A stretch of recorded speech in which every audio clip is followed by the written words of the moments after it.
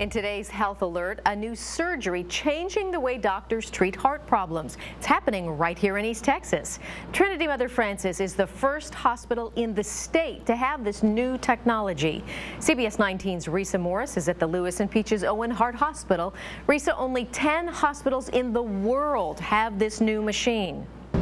This is the machine right here that could change how doctors perform heart surgery. You know, when someone has an irregular heartbeat, doctors need to find those specific areas in the heart that aren't in sync with the rest. Now with this new technology, they can do that more precisely, quickly, and with a faster recovery time. Thank you. Looking at Steve Morgan Sr. now, you would never know what he went through just one day before. Laying on the operating table yesterday, having heart surgery, and I'm going home today. Pretty incredible.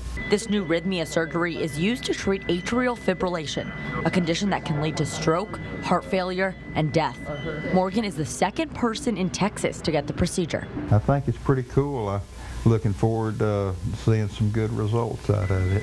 There are only 6 hospitals in the United States with this technology, and Trinity Mother Frances is one of them. It's a 3D mapping system that shows exactly which parts of the heart aren't functioning properly. The density of the map and the ability to get detailed information is probably between 10 and 100 times more than with more conventional systems that we're used to using. That will make the procedure more effective and rapid. We are excited to see this technology in use. We think that it's going to be spreading very rapidly.